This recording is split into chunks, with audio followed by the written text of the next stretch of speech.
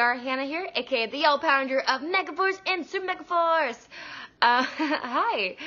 I just wanted to say that with the issue of online bullying, I think it's the worst, obviously.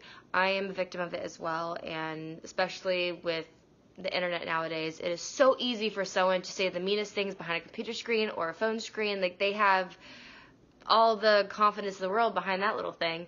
So with bullying online or even in person, you just have to remember that a lot of times they're jealous. A lot of times they are reflecting how they feel inside onto you. So if you really break it down, someone who's calling you names or being mean to you, they're having issues at home, or they are having a hard time with something, or they just want to be like you. So, and people just like find it powerful to be mean to people for some odd reason. So my suggestion is, depending on what the situation is, they want the attention. So I either ignore it, you know what, they just want my attention, and I say, nope, you're not getting my time today. Or I do believe in standing up for yourself. So if you feel the need to say something to them, to get them to stop, fight with love and facts. So just tell them how it is, tell them you're wrong, and tell them to leave you alone.